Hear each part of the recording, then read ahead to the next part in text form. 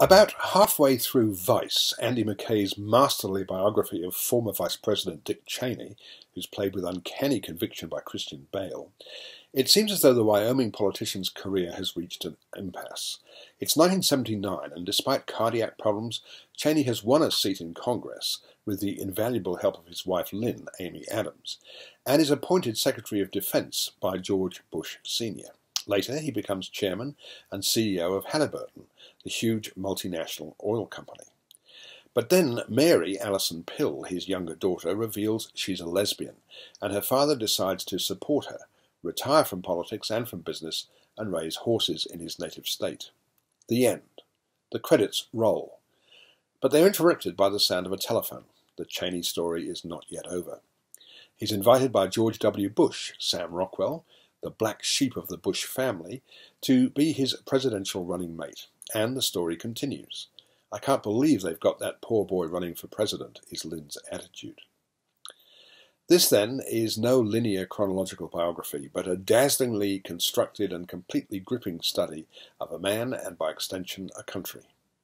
The film uses a narrator, an everyman named Kurt Jesse Plemons, who is sometimes heard but not seen, and at other times seen in a variety of manifestations, as a fireman on 9/11, for example, and as a soldier in Afghanistan. In an early scene, Kate's voiceover notes that as the news of the attack on America on that fateful day in 2001 came through to the centre of government, there was confusion, fear, and uncertainty. But Cheney saw only opportunity. This is a true story, the opening title asserts, but goes on to note that Cheney is a notoriously secretive politician, and so there may be limitations to the truth, but we did our fucking best. Steve Carell plays Donald Rumsfeld, who was Cheney's boss for a while, and like almost everyone else in this near-perfect cast, is amazingly convincing in the role. The rise and rise of Cheney is a drama of Shakespearean grandeur, and McKay makes this point literally in one scene where Lynn and Cheney burst into 16th century dialogue.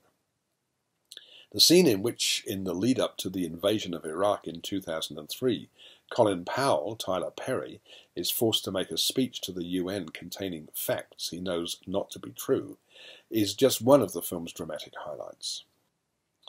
Cheney convinces the inexperienced George W. to put him in charge of mundane assignments like foreign policy, energy, and the military. And while the future vice president negotiates over ways of giving himself more power than any VP ever had before, McKay inserts images of fish taking a bait.